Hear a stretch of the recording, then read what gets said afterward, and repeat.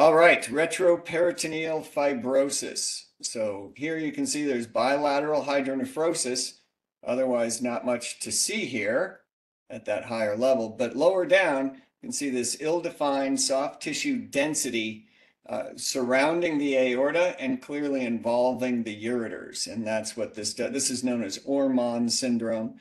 It can be just an isolated pathology, and it can be associated sometimes with ergotamine derivatives. So people who have been treated for migraines will sometimes develop this. The important thing to note here is that this soft tissue density does not surround the aorta, right? Because your differential here is retroperitoneal lymphoma. Lymphoma tends to go under the aorta, between the aorta and the vertebral body, whereas retroperitoneal fibrosis will stay on the anterior and lateral aspects of the aorta. You can sometimes get some capsular thickening and even inflammatory stranding surrounding the kidneys as well. So this doesn't just involve the periaortic region and ureters, but in this case, obviously it does. But if you see a little fuzz around the kidneys themselves, that can still be retroperitoneal fibrosis. All right. So that said, there is a differential on what are called hairy kidneys, and this is an unusual disorder, but I thought I'd throw it in there just for the oddity value. This patient has periaortic density, which in this situation is referred to as a coated aorta. Certainly, you can have aortitis, inflammatory or infectious, that will look like this. I've got a few cases of Takayasu's arteritis that make the aorta look pretty similar to this as well. So there is definitely a differential on a periaortic, circumferential periaortic hypodensity. So you can see the spleen is infiltrated. It's very heterogeneous in appearance, pretty non-specific, but certainly not a normal spleen. We're late enough in the contrast phase to say there's something going on in that splenic parenchyma. And then lastly, perirenal density. So there's that coated aorta, and then these are referred to as hairy kidneys. So I put this in as well to show you that that last case we saw, retroperitoneal fibrosis, the kidneys can look like this in retroperitoneal fibrosis as well. One funny thing, just like the HIV nephropathy, I have a bunch of cases of retroperitoneal fibrosis. They're all non-contrast because so many of them present in renal failure. So this patient did not present in renal failure. That's why we get the contrast and we can really see the distinction between the renal cortex and that hairy kidney. All right, so that is a coated aorta and hairy kidneys. There's splenic infiltration, and also there is some airspace density, so there's most likely some lung parenchyma infiltration as well. So Erdheim-Chester is on that spectrum of Langerhans cell histiocytosis, so eosinophilic granuloma and Hahn-Schuler-Christian and Lederer-Suey. This is a part of that whole spectrum. So it's not neoplastic, it's not infectious, probably some inflammatory component to it, but no one's really sure. So there's that splenic infiltration, hairy kidneys, and a coated aorta. That's a pretty unusual case. That's one I use for my Jeopardy games as well. And we'll take a last look at the extent of pulmonary infiltration as well. All right, Erdheim-Chester disease.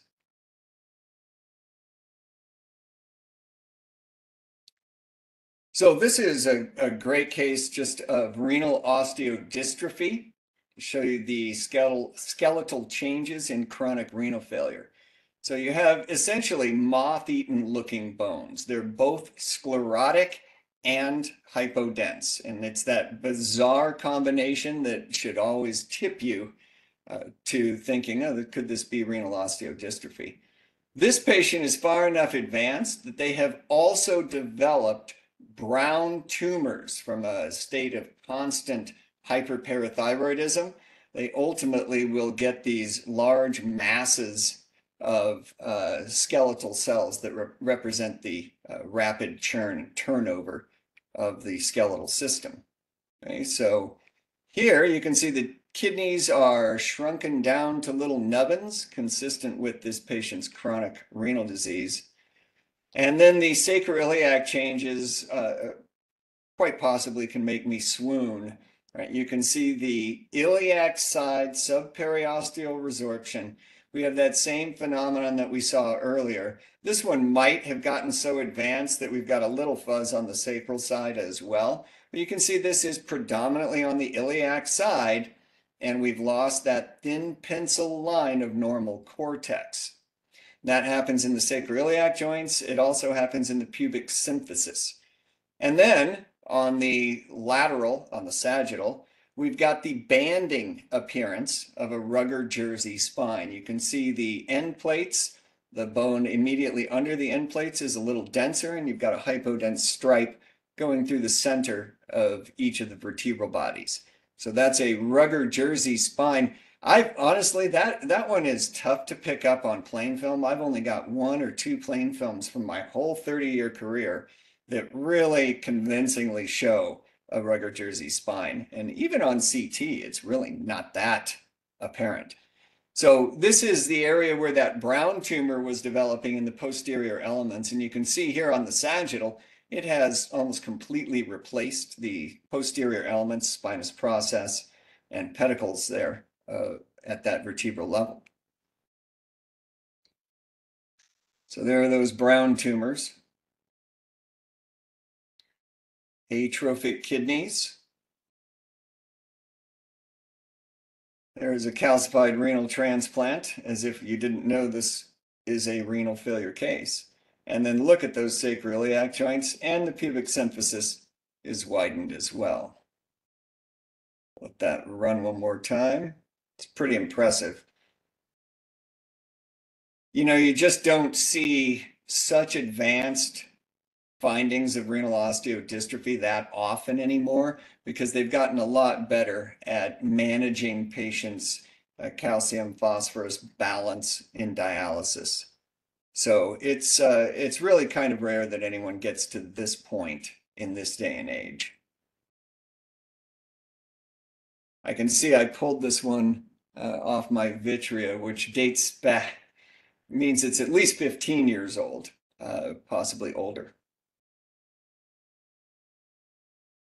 Yeah, vRad bought me a Vitria. I used to joke with the residents that visited that my backyard office was better equipped than their radiology department.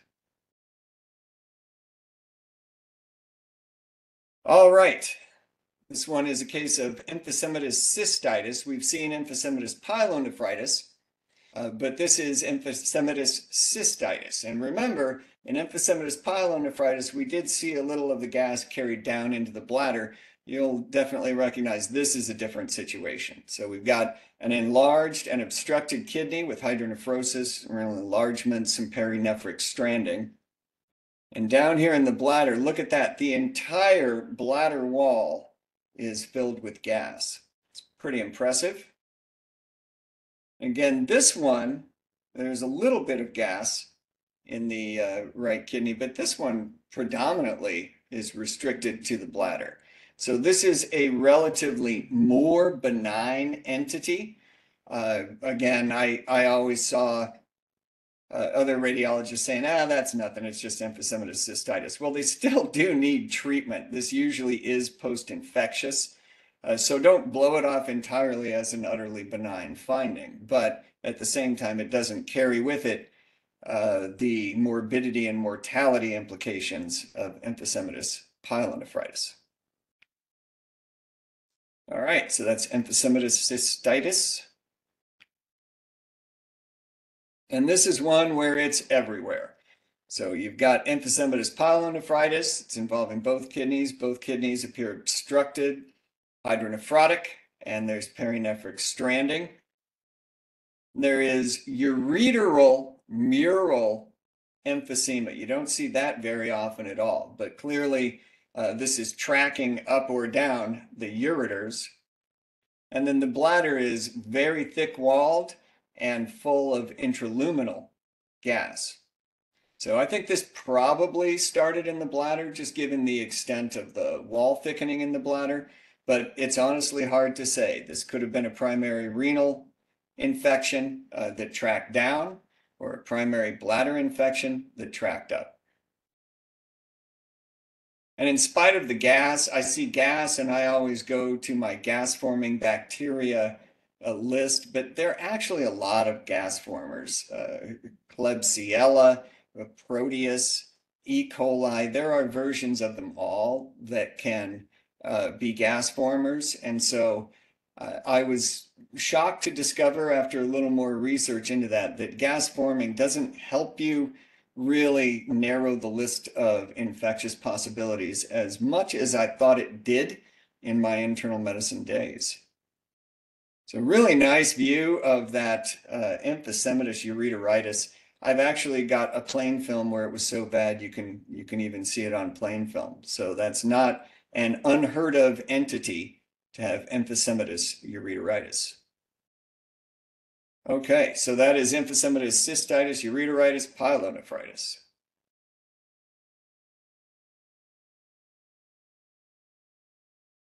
Okay, this is an infected uricus. This is in a younger patient. You can see there is an umbilical fluid collection there, and it will extend into the abdomen, and there is basically a chain of lobulated fluid collections that are all in line and lead you down to the bladder dome. So that allows you to say this is a persistent uricus. And of course, these have a tendency to get superinfected. And there is some predilection for bladder dome tumors of bizarre origin as well. So there is that fluid collection. You can see they're just little lobulated fluid collections in a string that lead you down to that bladder dome. This one's great on the sagittal. You can really appreciate it starting at the umbilicus and then these multiple fluid collections there extending down to the bladder dome, which is thickened. So there it is. These are hard to see, a persistent uricus, if they're not infected. But obviously you can see with the fluid collections, the lobulation, the thick walls, and very inflamed looking, right? Quite fuzzy looking walls to this tract that all help you say that this is superinfected. All right, so that is a superinfected urachal remnant.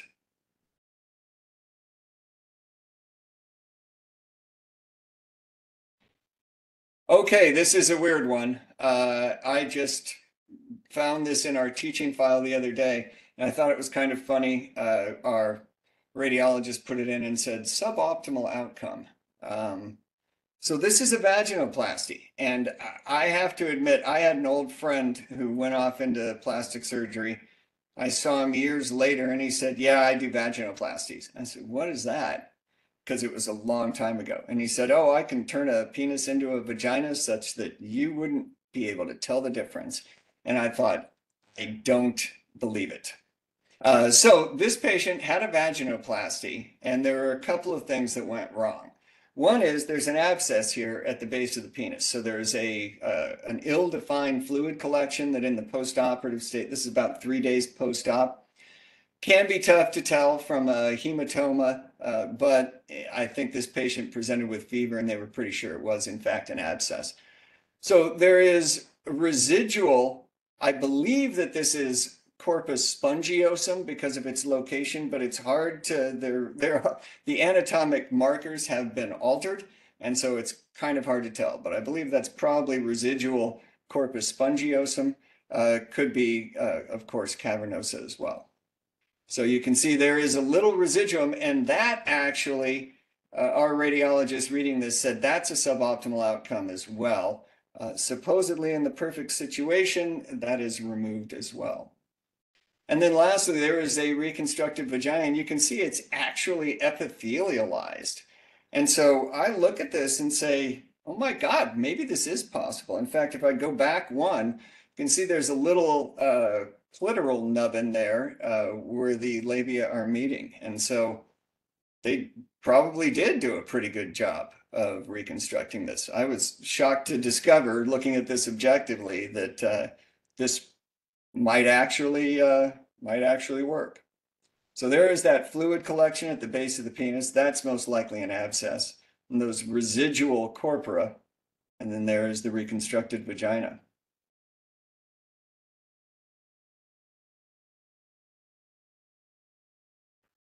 So that is quite a case.